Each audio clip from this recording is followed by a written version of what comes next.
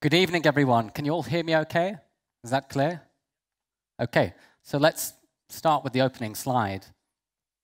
A picture speaks 1,000 words, and in the long time that I've been studying markets and most recently trading psychology, the psychology side of what we do, behavioral technical analysis, is very important. I'm just going to check for the slide to appear, just one moment.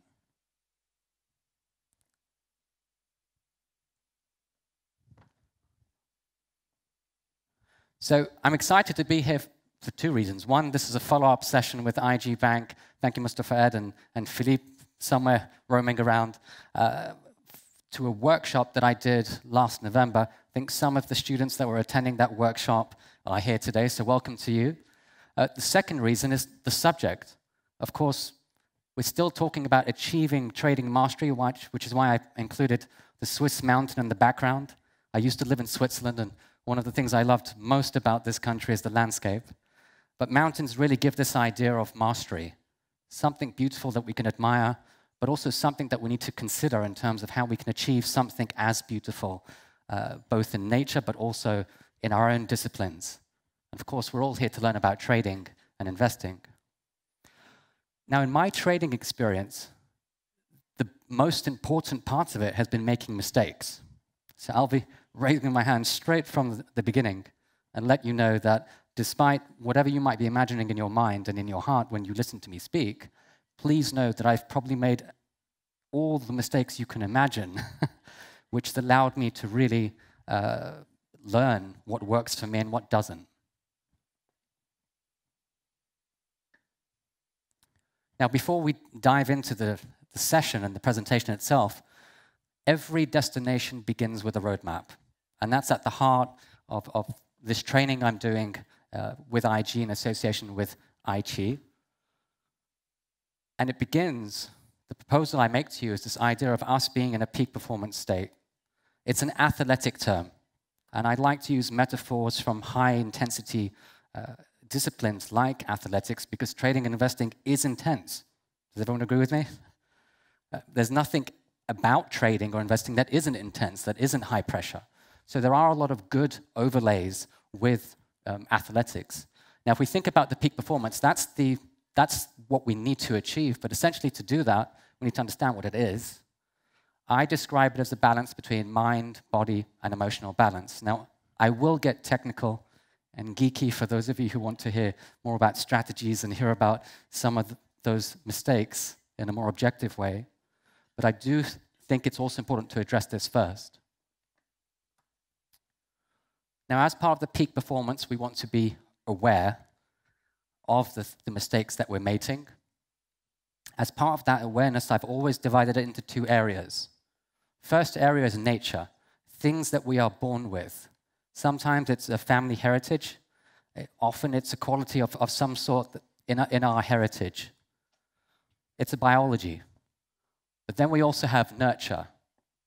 This is an environmental experience. This is something that happens when we're raised by our family, the schools that we go to, the friends that we associate with, and ultimately the life that we live influences us. Do we all agree? Nature, nurture, these are key influences to us as human beings. And of course, if it influences us as human beings, then it would naturally influence us as traders and investors. On the nature side, we're talking about survival instincts, because ultimately we have this ancient computer program in our head. Some people call it the lizard brain, but essentially it's what keeps us alive, what keeps us evolving, and it's what gets triggered when we're trading, especially if we're losing money. That is sometimes amplified by the personality that we have, and everyone has a different personality. I'm looking at the audience here. There's a nice mosaic of different people, different genders, different age groups, different experiences, different markets that you all trade. So this fits in with your personality.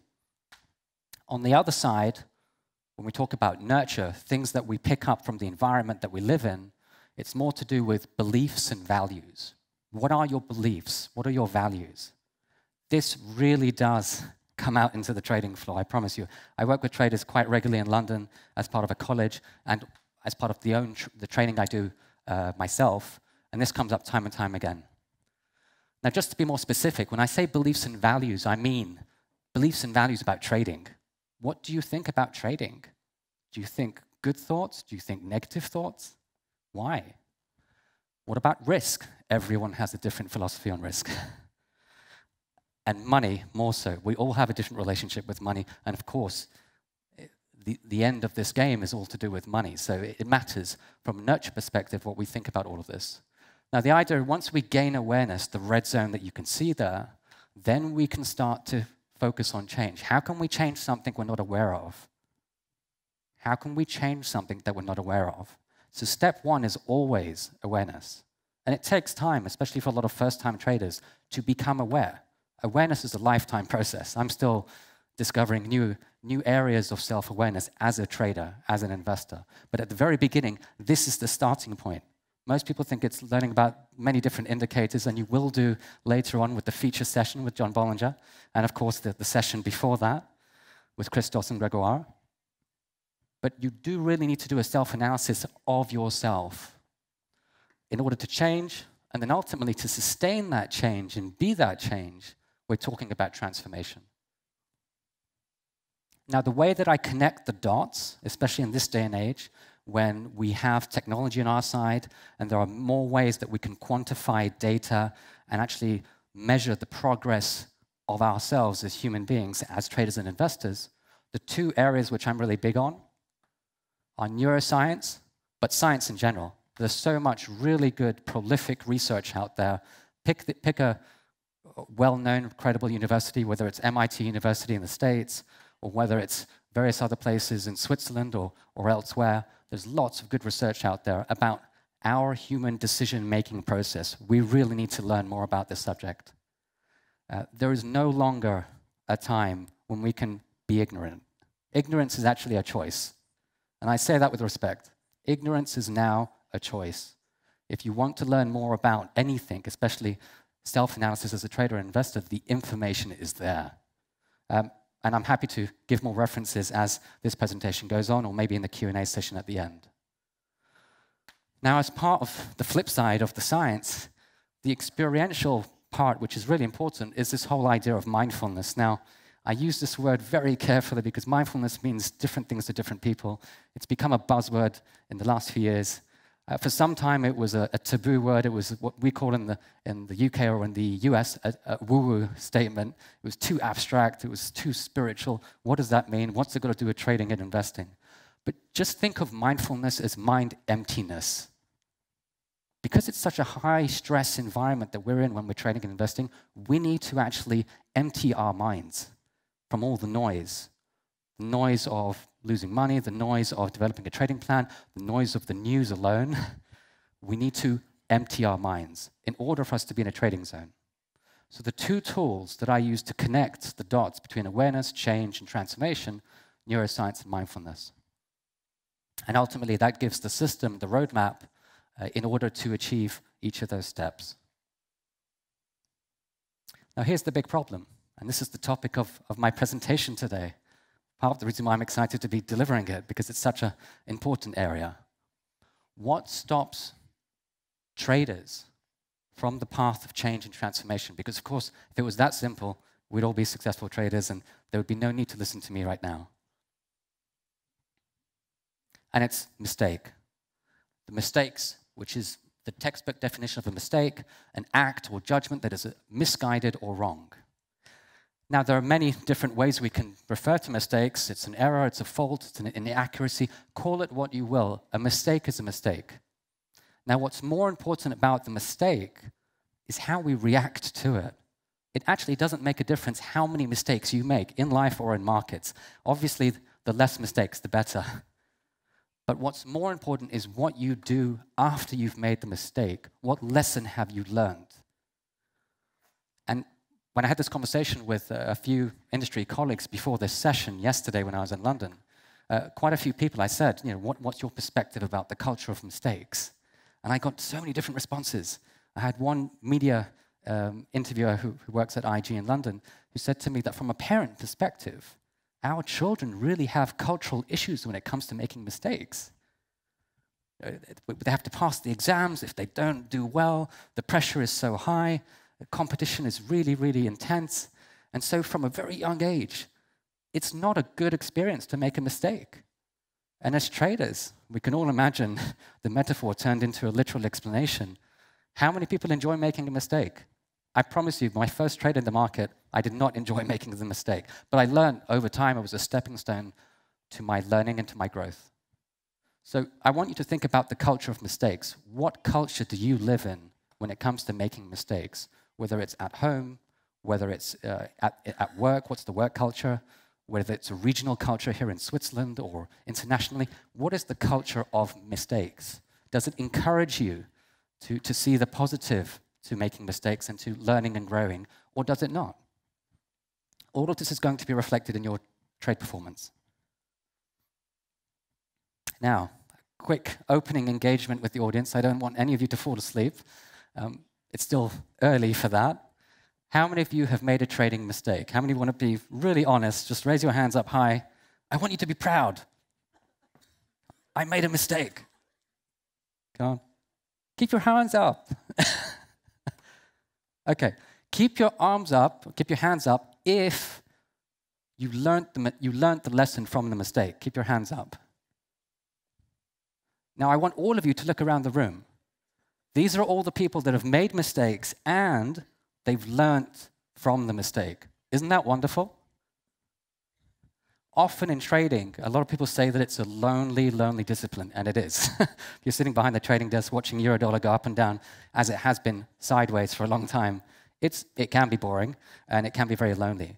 But it's very important to let you know that there's a trading community out there. Of course, on the IG platform, they do events like this, where you can actually connect with each other and share ideas, learn from each other, learn from the speakers, but also from each other. But know that you're not alone. Know that we all make mistakes. And what's great, I think most of you, 90% of you, I was trying to look for the 10% that didn't raise their hands. 90% of you, the majority, made mistakes and learned from them, which is great. So we're already starting on a positive note. Now, I want to let you know that you're in good company. And I say that with a little bit of hesitation. 2018 gives us the context of a tale of volatility and mistakes. 2018, I've been really big on this, and you may have seen some of my work on IGTV or just general social media posts that I send out. Last year, 2018, was the reawakening of volatility. And not only did it reshape the cycle of the market, it also reshaped our psychology as traders and investors. And so the one message I want to contextualize for today's session, my presentation on mistakes in trading, before we dive into what those mistakes are, this is the time to really get up close and personal to your mistakes. Because the market volatility now is really going to test your nerves. This year, volatility will continue. That's my educated prediction for 2019 and beyond. And as a trader, as an investor, you're really going to need to focus on that self-development and that awareness so that you can improve your performance or, at the very least, improve your risk and money management. Now, if we look at what happened in 2018, that's the section there in red.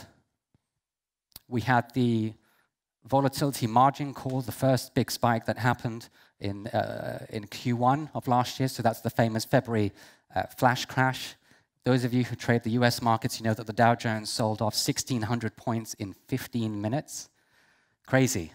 It's not humanly possible. Probably algo traders, which own a big part of the volume, would have triggered that. But who cares? At the end of the day, that was a big, big shock move.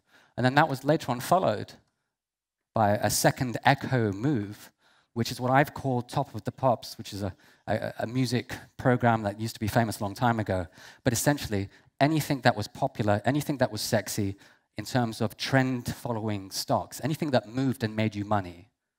Momentum stocks, like technology stocks, like the FANG stocks, Facebook, Apple, Netflix, Google, Amazon, all of these stocks, and I don't want to single out any stocks. There are good stocks, and there are times that we just have to maybe take a step away from them. But my point is, all of the things that we knew to be good and to make money crashed very quickly. And that was the environment. And the lesson from that is that nothing is certain. we have to accept the fact that markets are uncertain and that we live in a world of probability. And psychologically, that's important when we think about mistakes. Now, of course, if you look at it objectively, you can take a step back and do basic behavioral technical analysis and look at the patterns in the crowd psychology. So you can see their volatility compressing and then breaking up, second time and third time. This is an up-to-date chart, so you can see there we've blipped up again, so we'll see what happens next. But essentially, uncertainty and dealing with that new volatile environment is the key message there. Now, I want to emphasize this point by a quote of many by Warren Buffett, the world-famous investor, and he has very nice quotes. Only when the tide goes out do you discover who's been swimming naked. Now, it sounds funny, sounds crude, but I put it to you, in this year and the years to come, how many of you think that you've been swimming naked? Now, when I say that, let me try and be more respectful. What I mean by that is, swimming naked basically means making a really big mistake that's going to cost you money. So, trading without a trading plan, big mistake. Trading without a stop loss or a measured risk management, big mistake. These are big mistakes. And ultimately, when the tide goes out and volatility comes in, that's when we're going to have to really start to reevaluate our strategy and our mindset.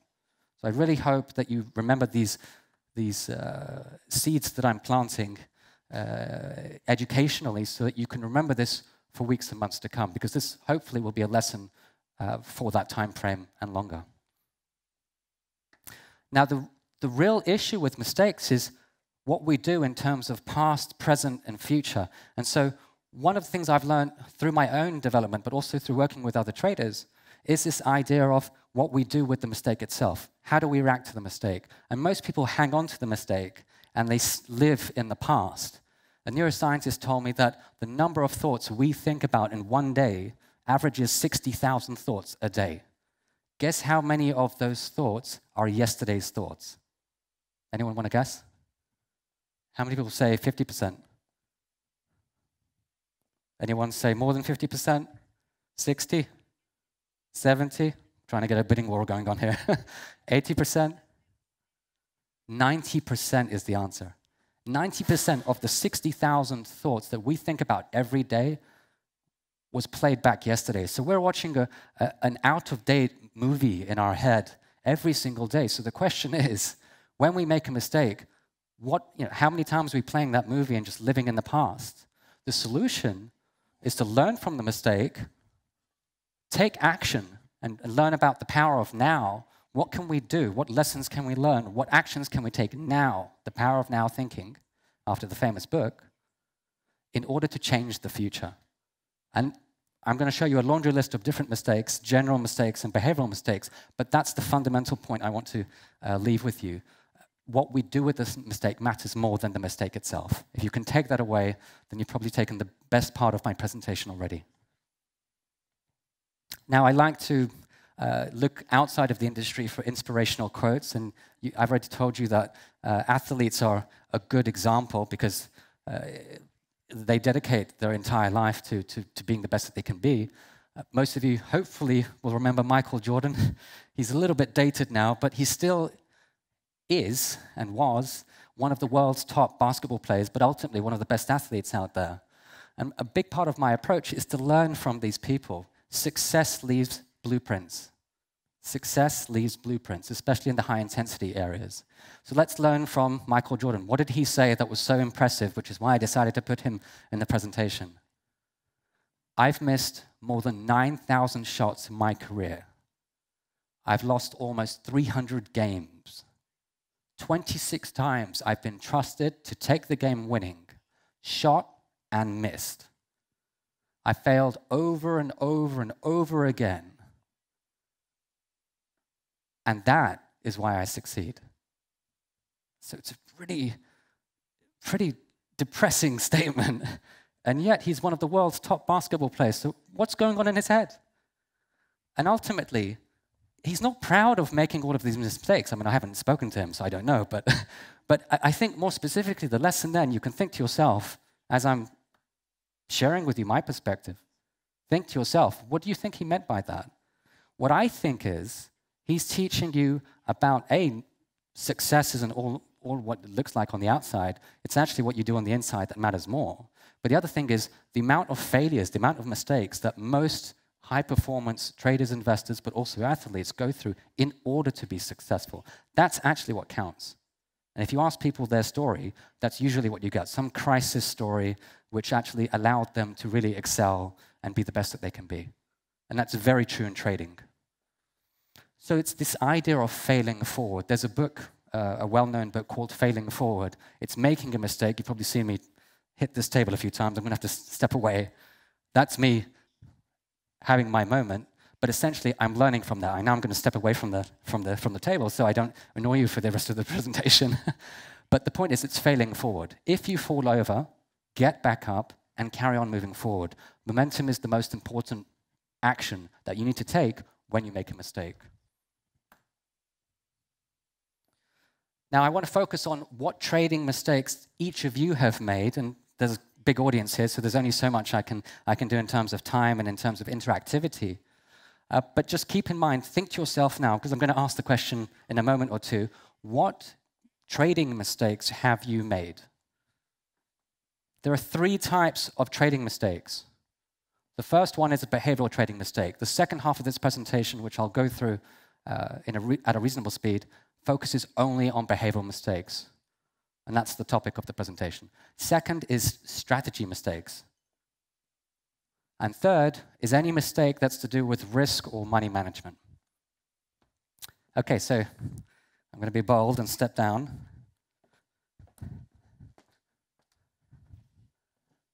If I can get a show of hands, how many of you have experienced being too emotional? Come on, you're in a safe space, I promise. Be honest. Honesty is your best friend. Honesty and humility as a trader. Okay. Too emotional. So you've expressed the different emotions of fear, greed, but also how has that affected your trading? Has it led to an emotional entry? You've pulled the trigger too quickly? What did that emotional drive actually do? That was the cause. What was the effect? How many of you have traded with no trading plan? Okay. It's quite empowering to see people kind of stand together with this good acknowledgement of what was wrong and obviously what they need to do to fix it. The answer to that point is on the board. I've given you the answer. When you fail to plan, you plan to fail. Now, how many of you have actually had a plan, but you haven't followed the plan? So you've actually gone to the effort of developing a plan. You spent the time, stayed up really late at night time. I know the feeling, trust me. We go through our own journeys in life. You've read the book, you've attended the course, you've done everything, but you haven't followed it. Raise your hands again. I want to smile at all of you. Okay, I know the feeling. This is an interesting one, and this is probably more a new trend in the market in the last few years. Over-dependence on external sources. That's my title for it. But essentially what that means is you're depending too much, and you might not realize this at the beginning, but you're depending too much on some external reference for why you're trading. So that might be a market analyst. Maybe you saw one of my interviews or someone else, and you decided, he said something about gold, he said something about Bitcoin. I'm going to do what he says. And I'm not saying, if you think it's good advice, don't take it. I'm saying make sure it goes through your own filtering mechanism. Make sure, as I say here, that you find your own light first. It's very important that you have your own GPS system going on inside of you. Otherwise, you'll be all over the place. You'll be hearing what Ron said, what XYZ said, and not just what XYZ said, in terms of different people in the market, you'll be also maybe doing automated trading strategies without actually being objective when that trading strategy is no longer working for you. So black box systematic trading, people make money no matter what strategies they do. I know systematic traders that make money. I know discretionary traders that make money. My point is that information going through your filtering system? Do you have a GPS system that tells you this isn't working for me anymore, or do you not?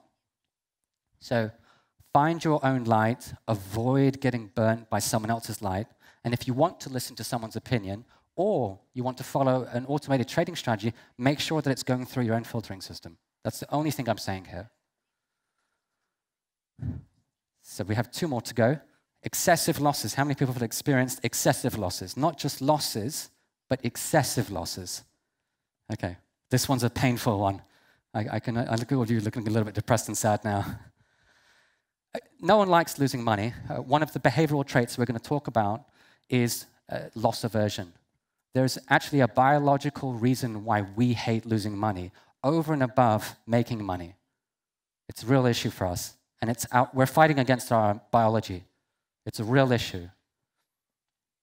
Now, of course, my simple point on this is just make sure that you've really understood leverage, you're not maximizing on your risk, and if you're feeling stressed and you're losing sleep, drop the risk. If you're trading with 2%, drop it down to 1%. If you're trading with 1%, drop it down to 0.5. And then the last general point, poor money management. I think we all have different views on this, but Warren Buffett, again, has an interesting one. Rule number 1, never lose money.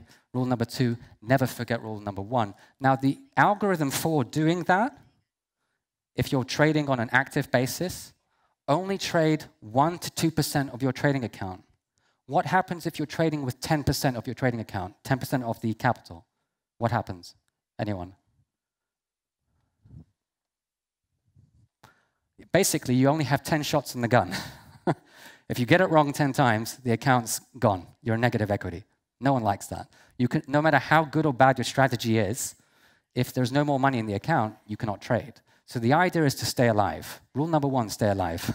But the best way to stay alive is to make sure you have enough bullets in the gun so that if you maybe have 100 shots, mathematically you've got more chance of staying alive in order to learn how to increase your performance.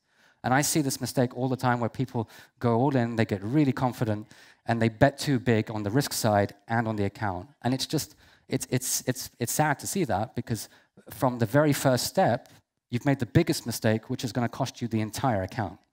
So be very aware of this. Never lose money, but understand how to never lose money.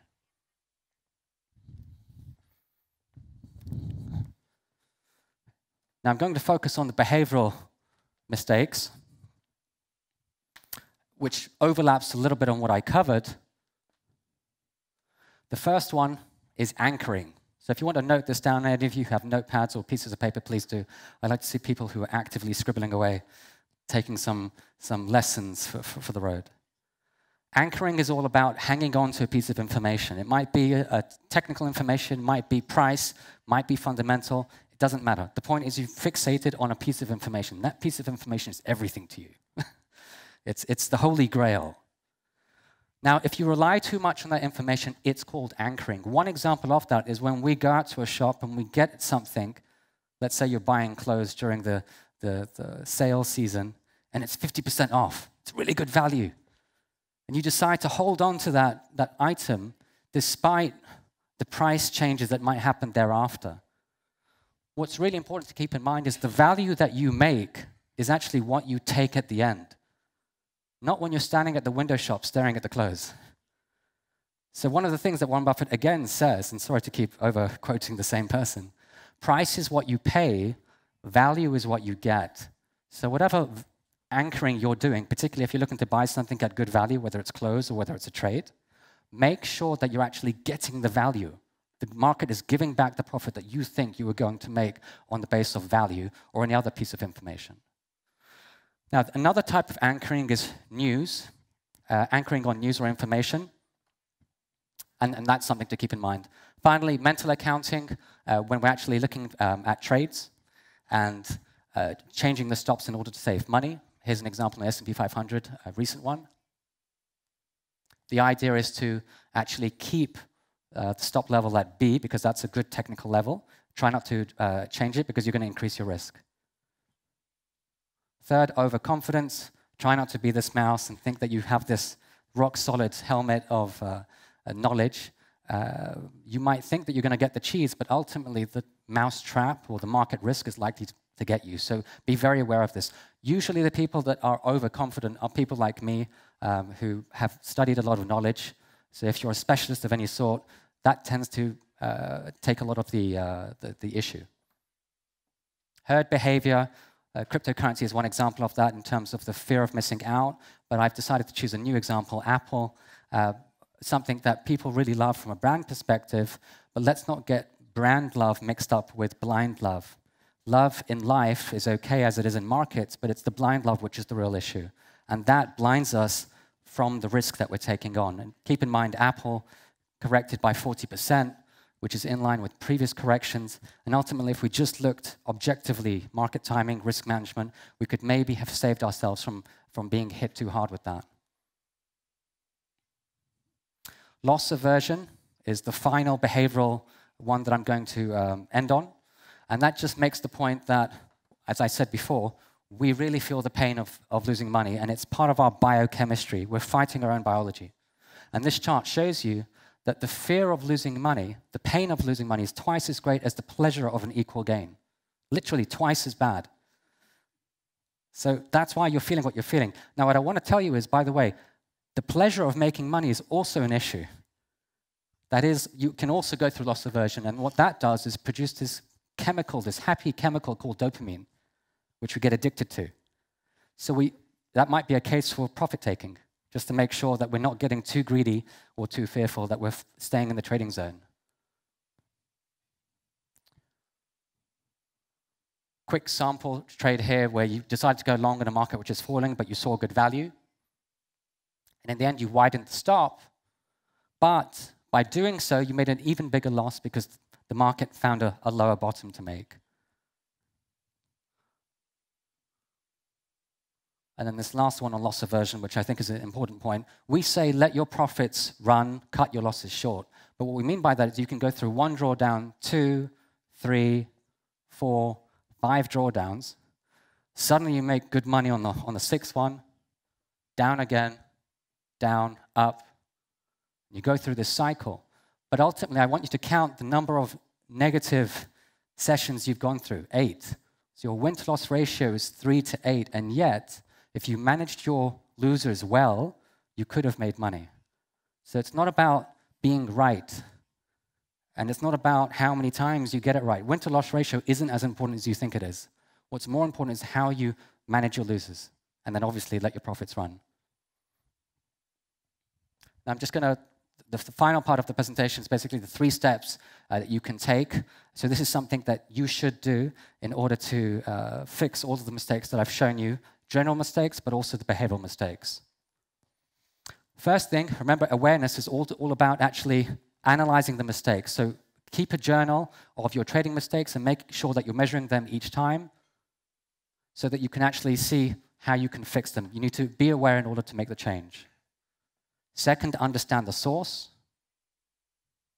So logical reasons for our trading mistakes is only the tip of the iceberg. It's everything else, the subconscious, that controls our decision-making process. The lizard brain, which I've been talking about, is the problem that everyone says. And the reasons are this fight, flight, survival instinct that kicks off because of ancient problems that we had in the past of tigers racing after us.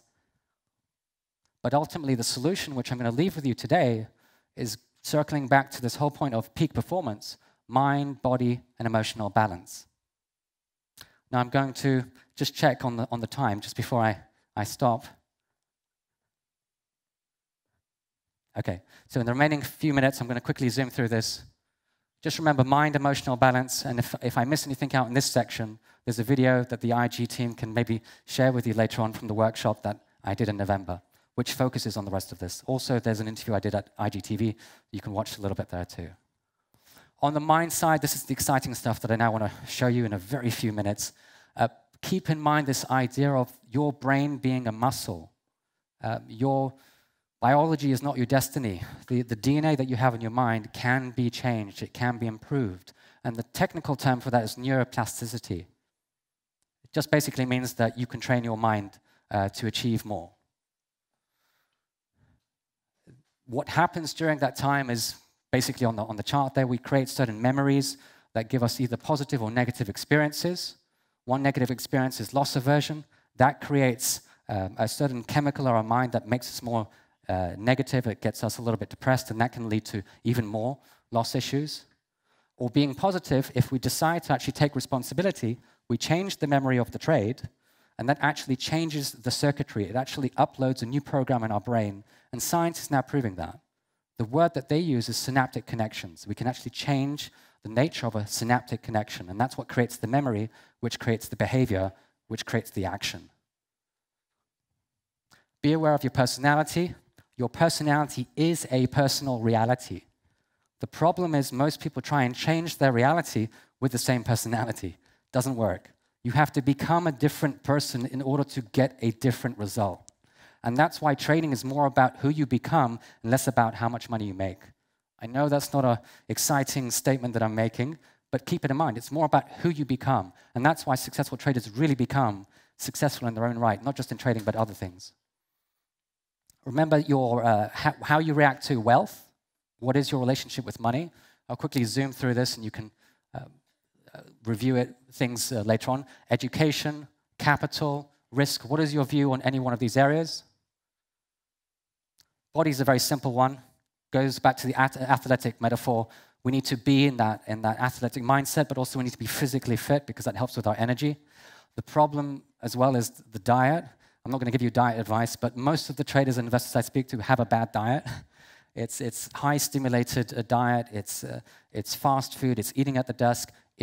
Imagine, just ask yourself, what does that do for your mood? How is that going to change the way that you trade? And if you just answer that question personally, you'll know what I mean. Lastly, calming exercise. Remember I said mindfulness is not about the spiritual side of mindfulness. It's just about emptying your mind and just calming yourself down. Emotional balance is the final part of this triad. Remember I said there were 3 areas: mind, body, and emotional balance. Keep in mind that the emotional balance is something that can be measured. The idea is coherence. And anytime you get this, you're feeling stressed, and you're feeling anxious, you get this red zigzag mood going on in your body. And this can now be measured. What you want is something more harmonic, something more coherent. Now, this is what creates the cycles in the market that we see, but what I'm having a lot of fun with right now, I'm buying new technology where I can go up to people and say, seeing is believing. If you're a little bit cynical and you don't believe anything of what I'm saying, or it's a bit too sci-fi for you, you can actually track this. So this new machine here actually allows you to measure your coherence, your heart coherence, how you actually feel from trade to trade. And I'm developing case studies on this just to see what the results show. There are different brain states. You can now measure your brain waves, believe it or not. I know this sounds really crazy, but the technology's out there. That's what it looks like. But essentially, you need to move away from the beta problem-solving state, which is the red zigzag, and go down more to the alpha state. There are hedge funds out there who've actually trained their traders to get into that state before they make a trade. You've got to ask yourself, if some of the world's smartest people are doing this, why shouldn't we be learning the same things? The results of being mindfulness have also been tested, and they show positive results. It improves the balance in the body. It allows you to get into that trading zone. You can see the results there in both experiments. And different emotions can also be measured if you do psychometric tests. The one you want to avoid is between 20 and 175. So guilt, fear, desire, but anything that leads to that survival state, what you need to do is push yourself up from the 200 level to 350 and above, and that's the peak zone. That's where most successful traders and investors are. That's why they're so calm. That's why they're so good with risk and money management, because they've trained themselves to get to that level. A way that you can do that is just write a journal, just open a piece of book and write how you feel at the end of each trade, and maybe do some tests, happiness tests or psychometric tests. Okay, I want to end on this last bit, which is I want you actually experiencing a mindful moment. So if I can just ask you just to reduce the distraction. Where do you think most of the distraction is happening? From your eyes. So if I can invite you to close your eyes in a safe space, just relax your arms, focus on your breath, take a deep breath in, take a deep breath out. Some of you may have practiced this already. This might be new for others. Just trust in what you're doing. As you're breathing in, Breathe in all the positive energy, all the goals that you're setting yourself as a trader. And as you breathe out the mistakes. All the past mistakes that you're really upset about, just breathe it out. If you're getting lots of other thoughts going on in your mind, don't ignore them. Just watch them go by. Breathe in, breathe out. Breathe in, breathe out. That's right. Breathe in, breathe out. I'm going to hold a minute's silence and then count to 5 just to bring you back in a safe way so that you can continue with the next session. 5, 4, 3, 2, 1. So for those of you who still have your eyes closed, now's the time to open them. I think IG would be happier if you had your eyes open for the rest of the session. I'll leave you with this final slide, a picture of actually myself humbly sitting in Neuchâtel, where I used to live for a few years. Some of you who know me know that I used to have the best years of my life in Switzerland, but also in this wonderful canton. And a friend of mine who I didn't know at the time took this picture as I was going through my daily meditation and yoga practices. So I leave you with something that I practice as maybe something for you to consider. And if it's too much for you, have a mindful moment with your family, play some sport, find that calmness in your trading and investing life so that you can ultimately improve your success. Thank you very much.